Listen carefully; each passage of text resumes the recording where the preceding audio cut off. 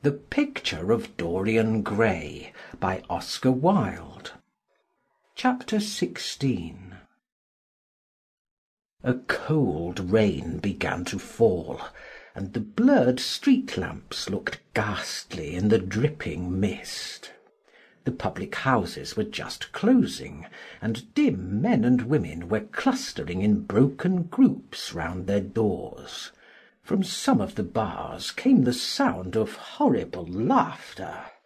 In others drunkards brawled and screamed. Lying back in the hansom, with his hat pulled over his forehead, Dorian Gray watched with listless eyes the sordid shame of the great city, and now and then he repeated to himself the words that Lord Henry had said to him on the first day they had met. To cure the soul by means of the senses, and the senses by means of the soul.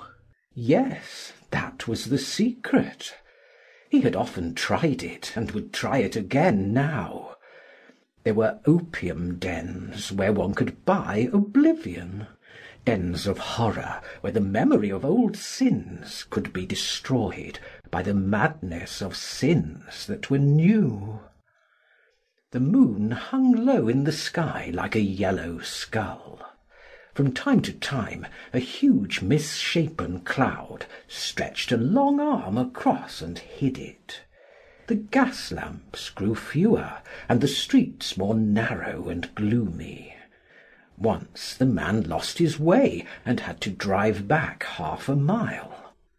A steam rose from the horse as it splashed up the puddles. The side windows of the hansom were clogged with a grey flannel mist. To cure the soul by means of the senses, and the senses by means of the soul. How the words rang in his ears! His soul certainly was sick to death. Was it true that the senses could cure it? Innocent blood had been spilled. What could atone for that? For that there was no atonement. But though forgiveness was impossible, forgetfulness was possible still, and he was determined to forget, to stamp the thing out, to crush it as one would crush the adder that had stung one.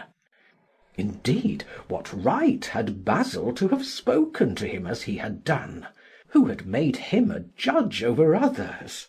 He had said things that were dreadful, horrible, not to be endured. On and on plodded the hansom, going slower, it seemed to him, at each step. He thrust up the trap and called to the man to drive faster. The hideous hunger for opium began to gnaw at him. His throat burned, and his delicate hands twitched nervously together. He struck at the horse madly with his stick. The driver laughed and whipped up. He laughed in answer, and the man was silent. The way seemed interminable, and the streets like the black web of some sprawling spider. The monotony became unbearable, and as the mist thickened, he felt afraid. Then they passed by lonely brick-fields. The fog was lighter here, and he could see the strange bottle-shaped kilns with their orange fan-like tongues of fire. A dog barked as they went by, and far away in the darkness some wandering seagulls screamed. The horse stumbled in a rut, then swerved aside and broke into a gallop. After some time they left the clay road and rattled again over rough paven streets. Most of the windows were dark, but now and then fantastic shadows were silhouetted against some lamplit blind. He watched them curiously. They moved like monstrous marionettes, and made gestures like live things. He hated them. A dull rage was in his heart. As they turned a corner, a woman yelled something at them from an open door, and two men ran after the hansom for about 100 yards. The driver beat at them with his whip. It is said that passion makes one think in a circle. Certainly, with hideous iteration, the bitten lips of Dorian Gray shaped and reshaped those subtle words that dealt with soul and sense, till he had found in them the full expression, as it were, of his mood, and justified by intellectual approval passions that without such justification would still have dominated his temper. From cell to cell of his brain crept the one thought, and the wild desire to live, most terrible of all man's appetites, quickened into force each trembling nerve and fibre. Ugliness, that had once been hateful to him because it made things real, became dear to him now for that very reason. Ugliness was the one reality. The coarse brawl, the loathsome den, the crude violence of disordered life, the very vileness of thief and outcast, were more vivid in their intense actuality of impression than all the gracious shapes of art, the dreamy shadows of song. They were what he needed for forgetfulness. In 3 days he would be free. Suddenly the man drew up with a jerk at the top of a dark lane. Over the low roofs and the jagged chimney stacks of the houses rose the black masts of ships. Wreaths of white mist clung like ghostly sails to the yards. "Somewhere about here, sir, ain't it?" he asked huskily through the trap. Dorian started and peered round. "This will do," he answered, and having got out hastily and given the driver the extra fare he had promised him, he walked quickly in the direction of the quay. Here and there a lantern gleamed at the stern of some huge merchantman. The light shook and splintered in the puddles. A red glare came from an outward-bound steamer that was coaling. The slimy pavement looked like a wet mackintosh. He hurried on towards the left, glancing back now and then to see if he was being followed. In about 7 or 8 minutes he reached a small shabby house that was wedged in between 2 gaunt factories. In one of the top windows stood a lamp. He stopped and gave a peculiar knock. After a little time he heard steps in the passage and the chain being unhooked. The door opened quietly, and he went in without saying a word to the squat, misshapen figure that flattened itself into the shadow as he passed. At the end of the hall hung a tattered green curtain that swayed and shook in the gusty wind which had followed him in from the street.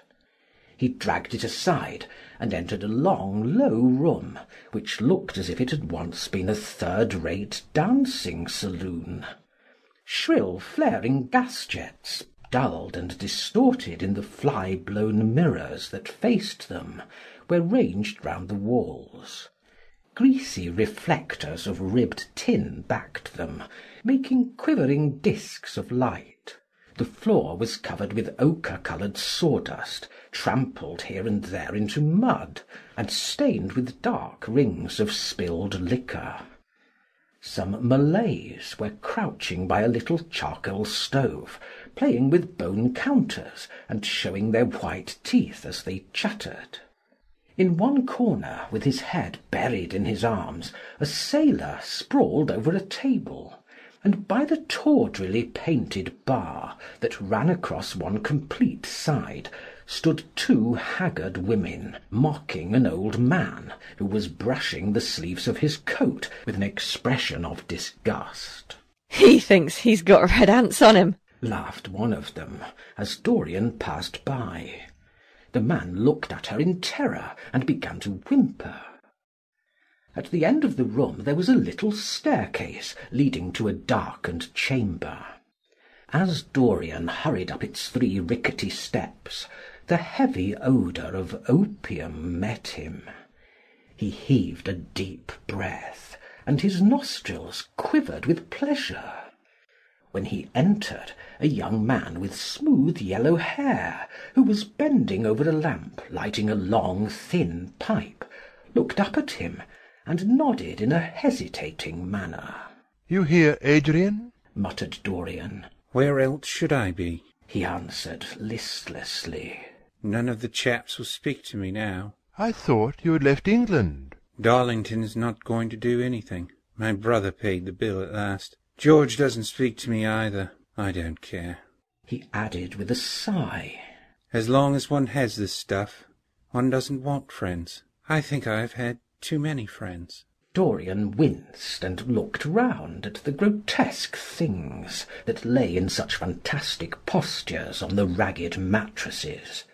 The twisted limbs, the gaping mouths, the staring lustreless eyes fascinated him.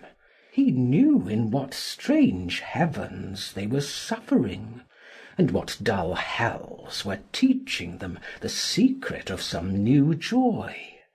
They were better off than he was. He was prisoned in thought. Memory, like a horrible malady, was eating his soul away. From time to time he seemed to see the eyes of Basil Hallward looking at him. Yet he felt he could not stay. The presence of Adrian Singleton troubled him. He wanted to be where no one would know who he was. He wanted to escape from himself. "I'm going to the other place," he said after a pause. "On the wharf?" "Yes." "That mad cat is sure to be there. They won't have her in this place now." Dorian shrugged his shoulders. "I'm sick of women who love one. Women who hate one are much more interesting. Besides, the stuff is better." "Much the same." "I like it better. Come and have something to drink. I must have something." "I don't want anything," murmured the young man. "Never mind." Adrian Singleton rose up wearily, and followed Dorian to the bar. A half-caste in a ragged turban and a shabby ulster grinned a hideous greeting as he thrust a bottle of brandy and 2 tumblers in front of them. The women sidled up and began to chatter. Dorian turned his back on them, and said something in a low voice to Adrian Singleton. A crooked smile, like a Malay crease, writhed across the face of one of the women. "We are very proud tonight," she sneered. "For God's sake, don't talk to me," cried Dorian, stamping his foot on the ground. "What do you want? Money? Here it is. Don't ever talk to me again." 2 red sparks flashed for a moment in the woman's sodden eyes, then flickered out and left them dull and glazed. She tossed her head and raked the coins off the counter with greedy fingers. Her companion watched her enviously. "It's no use," sighed Adrian Singleton. "I don't care to go back. What does it matter? I'm quite happy here." "You'll write to me if you want anything, won't you?" said Dorian after a pause. "Perhaps." "Good night, then." "Good night," answered the young man, passing up the steps and wiping his parched mouth with a handkerchief. Dorian walked to the door with a look of pain in his face. As he drew the curtain aside, a hideous laugh broke from the painted lips of the woman who had taken his money. "There goes the devil's bargain," she hiccuped in a hoarse voice. "Curse you!" he answered. "Don't call me that." She snapped her fingers. "Prince Charming is what you like to be called, ain't it?" she yelled after him. The drowsy sailor leaped to his feet as she spoke, and looked wildly round. The sound of the shutting of the hall door fell on his ear. He rushed out as if in pursuit. Dorian Gray hurried along the quay through the drizzling rain. His meeting with Adrian Singleton had strangely moved him, and he wondered if the ruin of that young life was really to be laid at his door, as Basil Hallward had said to him with such infamy of insult.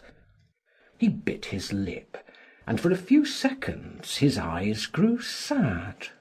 Yet after all, what did it matter to him? One's days were too brief to take the burden of another's errors on one's shoulders. Each man lived his own life, and paid his own price for living it. The only pity was one had to pay so often for a single fault. One had to pay over and over again, indeed.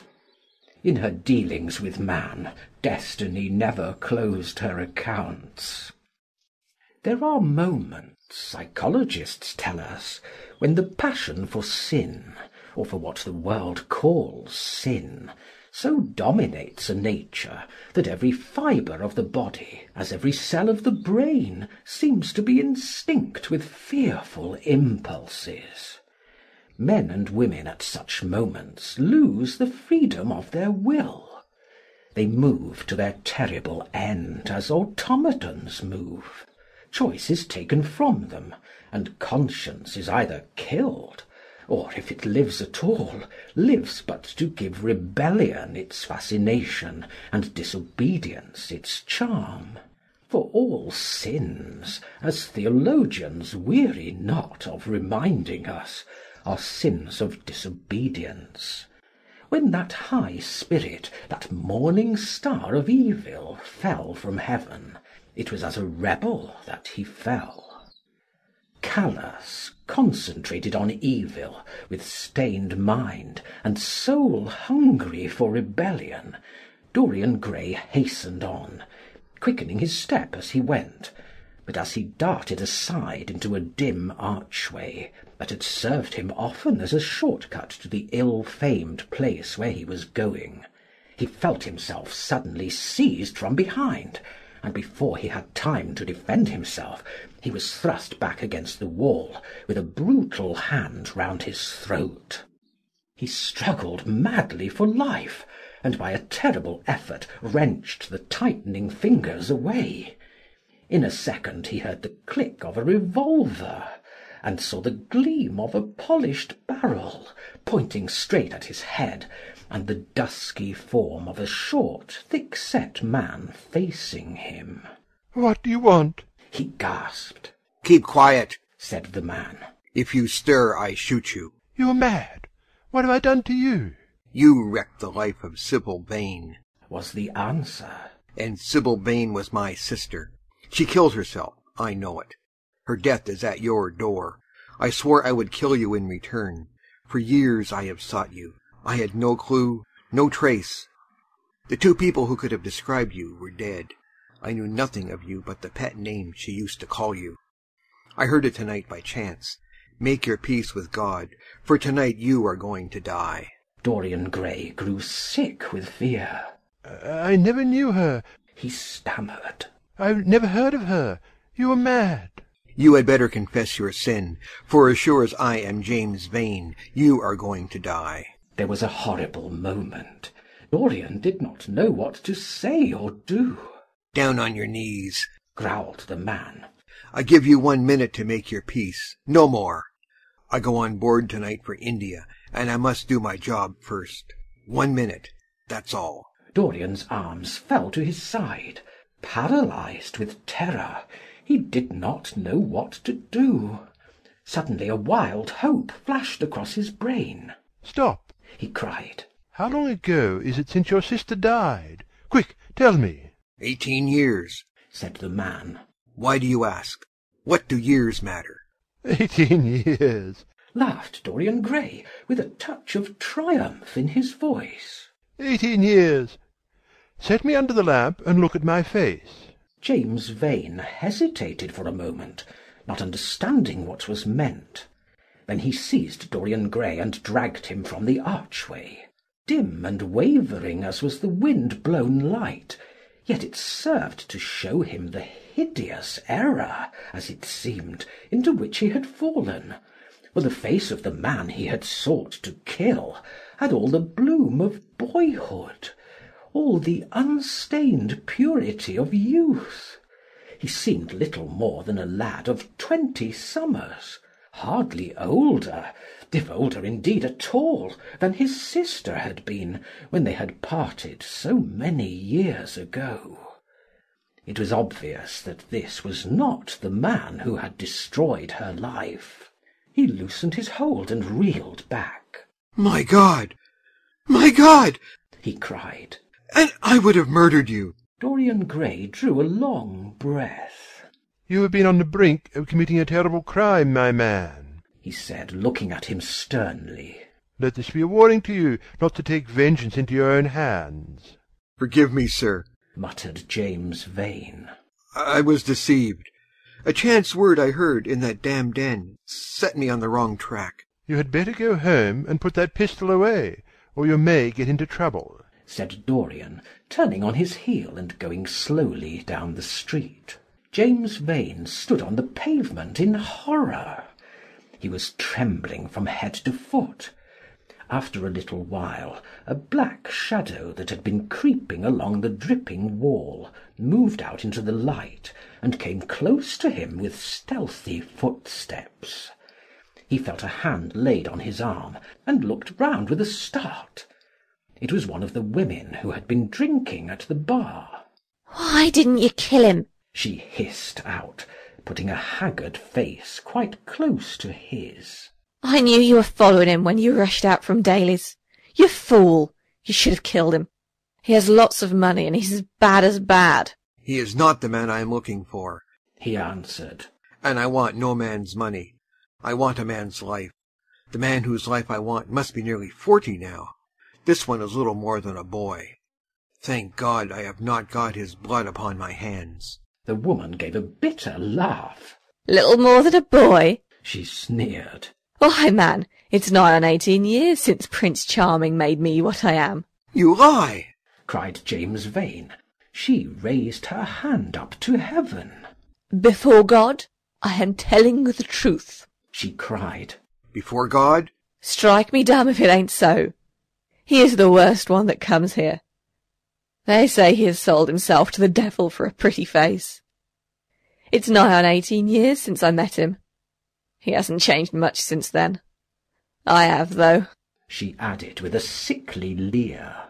"You swear this?" "I swear it," came in hoarse echo from her flat mouth. "But don't give me away to him," she whined. "I am afraid of him. Let me have some money for my night's lodging." He broke from her with an oath and rushed to the corner of the street, but Dorian Gray had disappeared. When he looked back, the woman had vanished also. End of chapter 16.